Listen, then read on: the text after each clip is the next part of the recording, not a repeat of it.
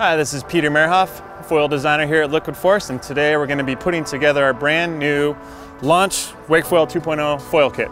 So let's go ahead and get started. Here we have our Wakefoil 2.0 board. This is a bolt-through foil mount that comes with inserts. This is our beginner setup, so let's go ahead and set this thing up. First thing we're going to do, we're going to take our barrel nuts and put these straight into the mounting holes. Okay. We're going to take our mast transition plate, noting the V groove in the front here, and the front is going to be pointing towards the nose of the board.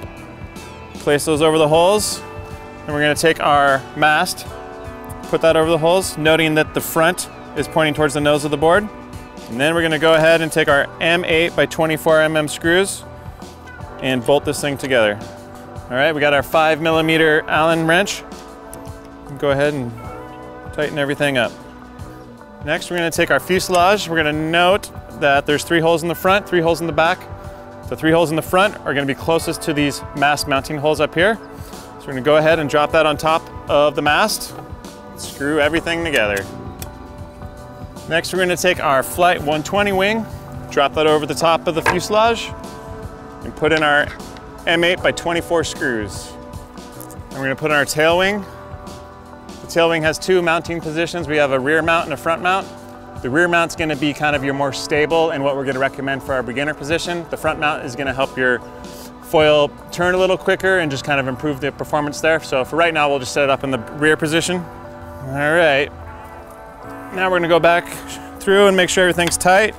It's a good idea to tighten your bolts every time you go out to ride, and when you're done riding, to make sure that you take everything apart and thoroughly rinse it in water to just ensure the long-lasting life of your screws.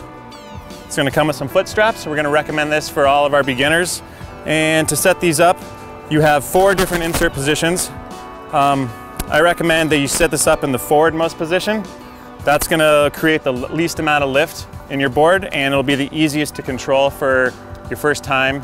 As you progress and get in tune with the foil a little bit more, you can play around with the foot positions, but if you're a beginner, let's go ahead and set them up right in the forwardmost position. All right, now your Wakefoil 2.0 board is all set up and ready to rock. Go out and have some fun.